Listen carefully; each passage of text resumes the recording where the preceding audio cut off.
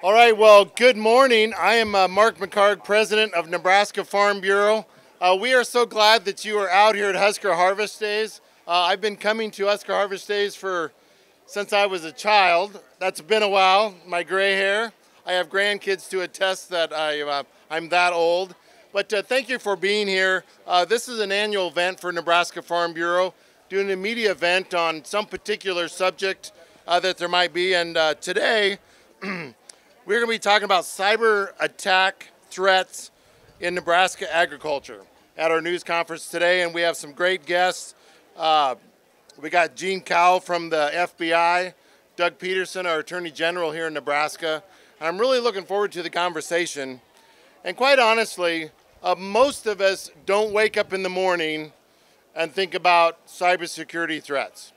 And I think that's a good thing, because in agriculture, most of the time what we wake up thinking about is, well, did it rain last night? That answer would be no for this year. How's our crops doing? How's the livestock doing? How can we be more efficient in what we do? That's typically what we think about. That's what makes us great at production agriculture.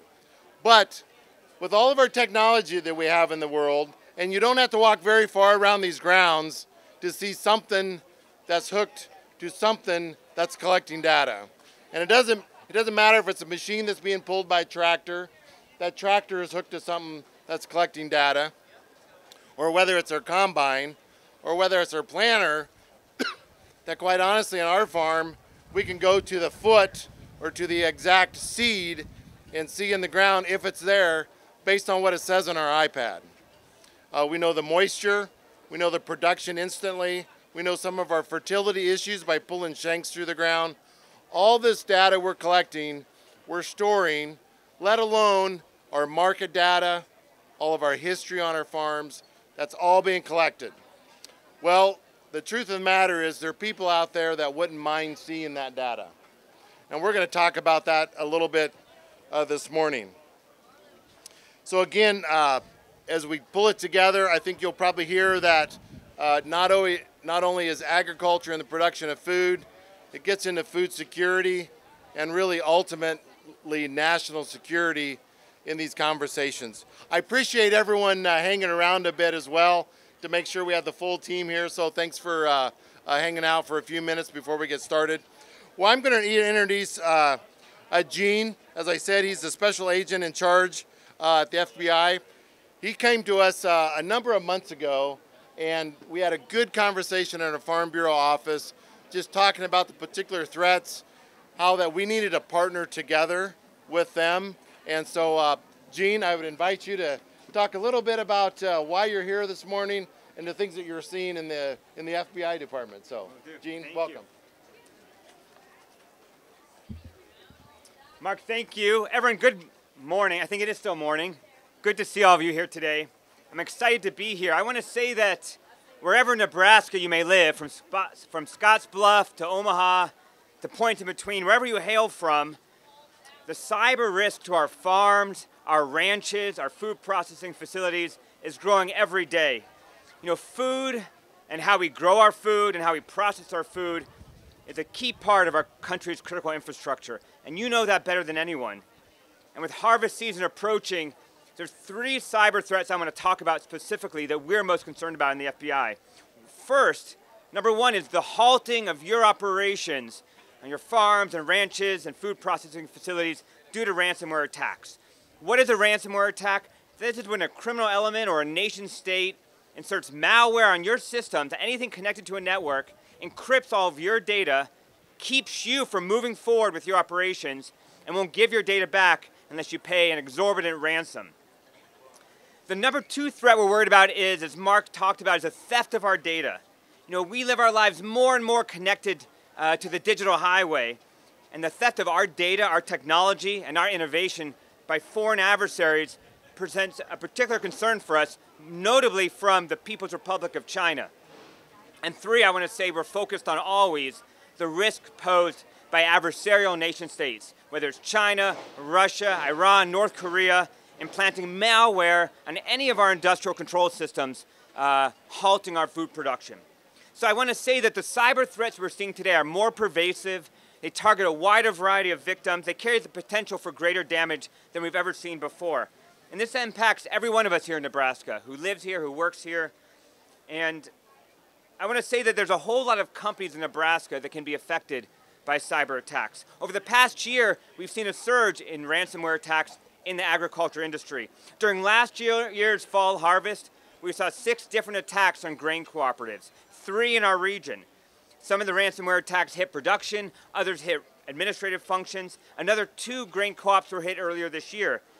And when that happened, we of course were very concerned that these attacks would disrupt fertilizer supply, disrupt seed supply, and impact this fall's harvest. Fortunately, the attacks were stopped. They were mitigated before there's any lasting damage. But we did investigate. The FBI investigated. And although we did not identify one single threat actor, one single criminal, or one single point of intrusion common to all those companies, we do believe that those co-ops were targeted and that those attacks were purposely launched to coincide with the planting and harvesting season. So how did those criminals get in? They got in through unpatched networks. They got in through shared network resources. They got in through compromised managed service providers. We also saw in January 2021, a ransomware attack against a U.S. farm resulted in the loss of approximately $9 million due to the shutdown of farming operations. And in that case, the threat actor, the criminal, was able to gain administrator-level access through compromised credentials by obtaining password access. So as we approach this fall season, we expect these kinds of cyber attacks to continue. And like most critical infrastructure that we work to protect in the FBI, agriculture, as Mark has said, has grown increasingly reliant, as you know, on technology, like the kind displayed all around us here, especially the use of wireless and precision agriculture technology. And this has made us in America even better at growing our crops or raising our livestock. We're the envy of the world, but it also makes us more vulnerable to cyber threats. And unfortunately, cyber criminals know this. They're very savvy.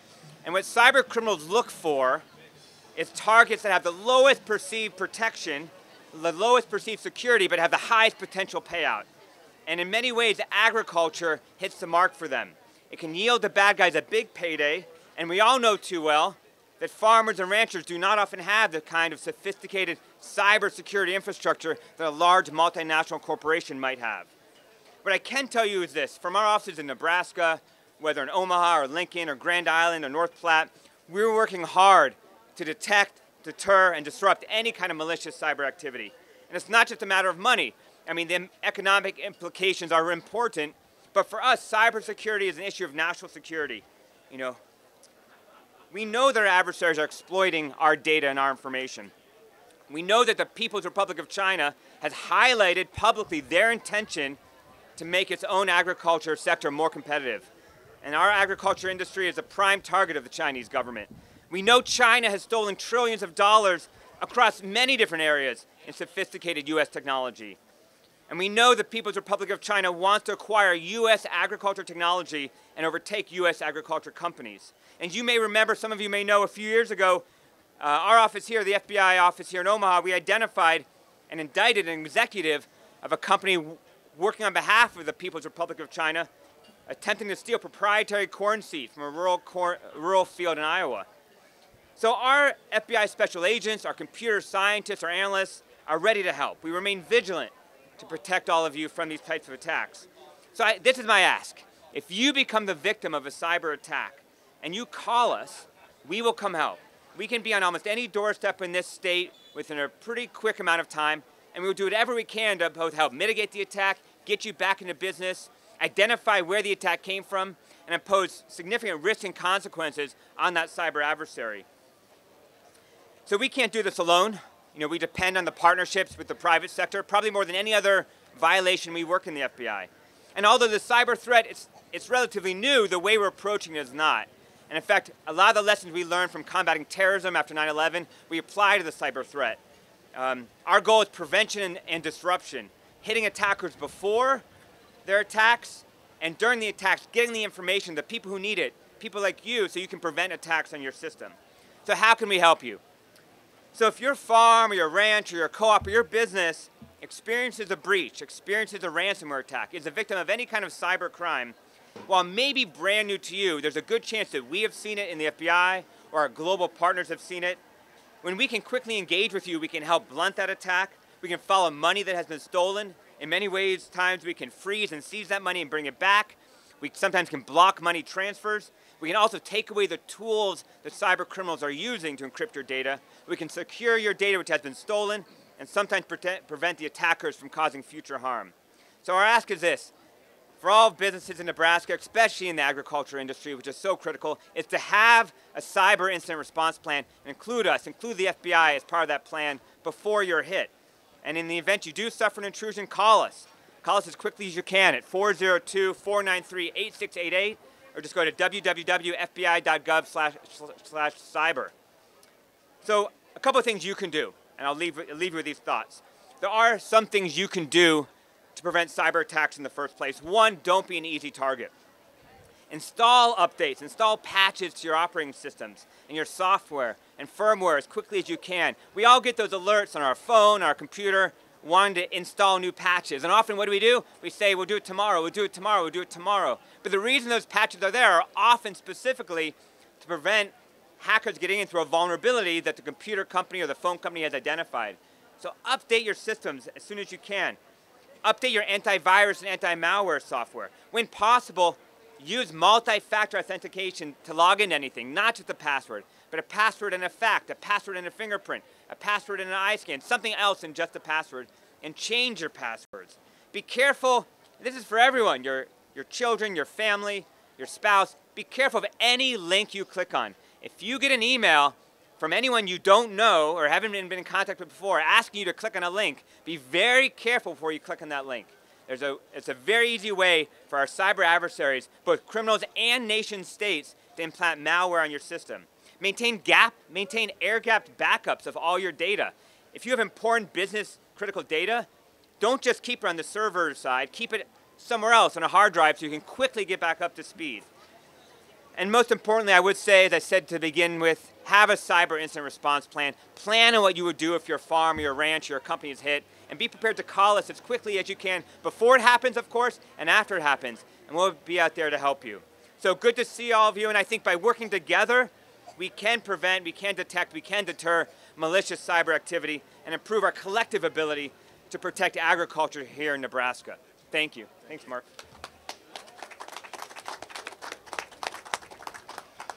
Well, thank you, Gene. You're all feeling good, right? It's like, okay, thumbs up. Yeah, great information. Appreciate Gene sharing that. Our next speaker is Doug Peterson. Many of you probably know him. He's been our Attorney General for 7.5 years. And I tell you what, I got to know Doug early on when he was running, and just really an absolute stand-up guy. He understands agriculture. He understands the threats. But is involved in so many things, and I'm looking forward to what is next on his plate, but he's going to fill some holes in other places. But Doug, please come and share us a little bit what's going on and relative to this topic. Thanks, Mark. Can you tell Gene and I got the memo how to dress like government guys at an ag conference? It's either that or a banker. Anyway, I really appreciate Farm Bureau being on top of this. Farm Bureau was the one who reached out to our office, and then the FBI and how they've been engaged. There's kind of some simple math here. If the FBI is concerned and they're reaching out to ag really needs to listen, because FBI is a tremendous resource, but they're not going to put those resources in unless they believe there's a real threat. And so the fact that Gene's even here and working so closely with the ag community to try to get this word out is a good indication that this threat is serious. Let me tell you a little bit what the Nebraska Department of Justice is doing in this area. Under Nebraska law, if there is any hack into your business records and you have any consumers on your records and someone hacks into your records, you have a duty and obligation to contact the Nebraska Attorney General's office. Because then we will come, and what we will evaluate for your business is what type of safeguards did you put in. Now the government can stand really on no higher ground than you as business people, because the government has had hacks of their records, some significant hacks. But the question is, have you as a business properly tried to protect those business records by putting in what are considered the appropriate standards. If you ignore this issue about protecting your data and you allow an easy hack to come into your business system and grab your customers' business records, sometimes their charge cards, their social security, other important records, then you are subject potentially to a fine. And I've not in the 7.5 years ever invoked a fine on a business that's been hacked, because most of the time when we evaluate a business that has been hacked, it's either on a national level or at a local level. They have been trying to do what they can because the hackers are so sophisticated. Gene's talked about a lot of safeguards that you can do. I'm not going to repeat those again, but you can, as a business or as an individual, if you have concerns about whether your computer system and your records and all your information are safe, go to our webpage at protectthegoodlife.com.org. Doggone it. My communications person is normally right here saying .com.org. Just go to the Nebraska Attorney General's office. We do have on our consumer protection area some good information about safeguards. But my main message to you is we're involved in some national lawsuits against Google. We're doing an investigation on Instagram and TikTok on what they do with data. And your data to them is gold because they can monetize your data in so many different ways. And the problem is, right now, our laws are not very well structured for you to be able to control your data. Typically, you have something that you want to buy, you're fairly desperate in having to buy it or want to go onto the site, and basically they'll have some waiver language to allow them to go in to take your records, and it's an easy click. And the question is, how much can we do to protect your privacy? And that's a big issue. It's being discussed in Congress. It's being discussed in several states. California, Colorado are two states that have put together some privacy data laws. But the thing we need to start understanding is, number one, people want your data. And number two, you have to do everything you can to protect your data, because if you don't, not only can you be hacked, can you put yourself in financial exposure, but you also can put this country, particularly in the ag area, at risk. And that's one of our big concerns, is if China is doing everything they can to get a hold of your data, it obviously means something.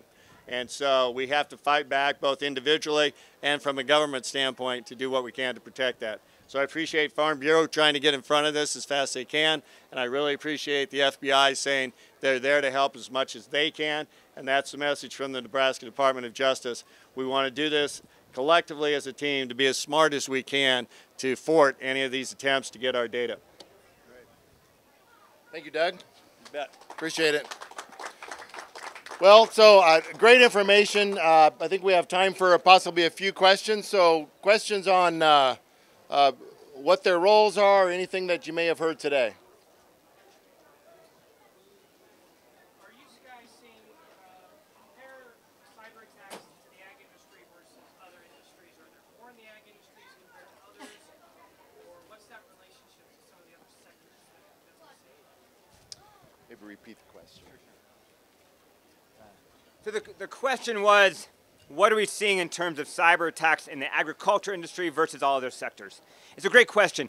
You know, we have seen an exponential increase in cyber attacks, particularly ransomware and business email compromise schemes, like across the country, both in our state here in Nebraska and everywhere. And it spans every enterprise. So I can't really say that it's more pronounced in the agriculture industry. What I can say is that we've identified the agriculture industry as one of sort of our 16 critical infrastructure sectors that we're committed to protecting. And so we're going to take any attack on agriculture, on our food, how we grow our food, how we raise our livestock, how we process it, very seriously. And we have seen the threat increasing. As I said, starting last year, we saw attacks on grain cooperatives, including in our area.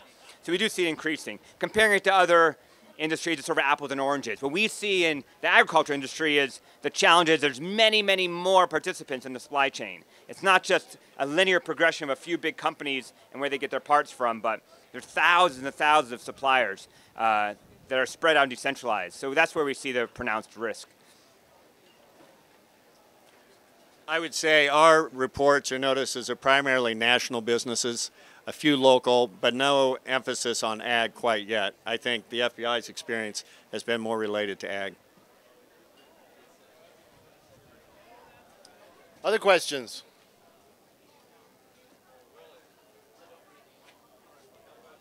What about, you talked about, grabbing a hold of data and holding it ransom, but with agriculture being more automated, autonomous equipment, is that a risk as well? Say telling a piece of equipment to do something that it's not supposed to do, or, shutting down a piece of equipment. Is that a vulnerability in today's world as well? Yeah, so the question was, in our automated world and in driverless vehicles and our tractors, is there more risk in those systems and being shut down than other systems within the ag sector? That is a major risk. It's not, we don't see it as prevalent as ransomware attacks, but in some ways it's much more significant. And it's a huge vulnerability. First, in our older industrial control systems, a lot of those are based on code that was written sometimes in the 90s, early 2000s, open source code that anyone can access. And it was built in a time when cybersecurity wasn't on any of our minds. So it presents a lot of vulnerability, both in agriculture, in utilities, in our water supply.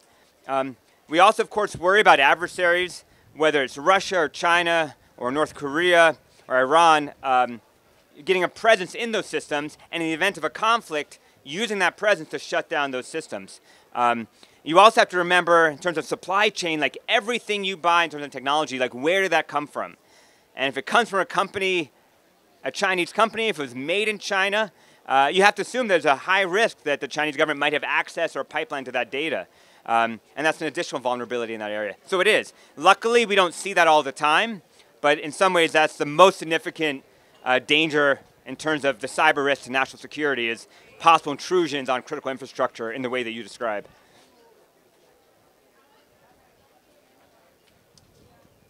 Go ahead. I had a specific question. You mentioned a farm that got cyber attacked, had a ransom of $9 million on it. Can you tell whereabouts and what did they get specifically on that farm to cripple it? So the question is about the farm that Gene mentioned that had a $9 million cost to a cyber attack. So not to go into too many details, we can perhaps give you some afterwards, but it hit the business operations side. I don't know offhand right now the point of access or the point of compromise. We see some attacks, as we've seen nationally, that hit, they'll hit the business, they'll hit like the administrative side. We saw that, but yet by hitting the administrative side, it prevents the business from operating, from selling fuel or selling their product. This actually hit the business operations side, but I can try to get you more information on the point of compromise and the point of entry for that malware. Any other questions? Well, if not, thank you for being here. These are the type of things that Nebraska Farm Bureau gets involved in. Myself as a president of Nebraska Farm Bureau, it's just really important that as we're scanning the environment, we're involved in a lot of conversation, a lot of high-level conversations, and this was one of those conversations that people started saying, you know what, we need to start talking about this. It's not something members necessarily came to us and said, I am really concerned about cyber attacks. And so that's part of our role, is not only the issues on the ground, production, regulatory issues, but issues out there that we don't know much about, and we need to gather information and kind of raise the conversation. So again, thank you for being here. Gene and Doug, appreciate your time, and hope everybody has a great day this afternoon.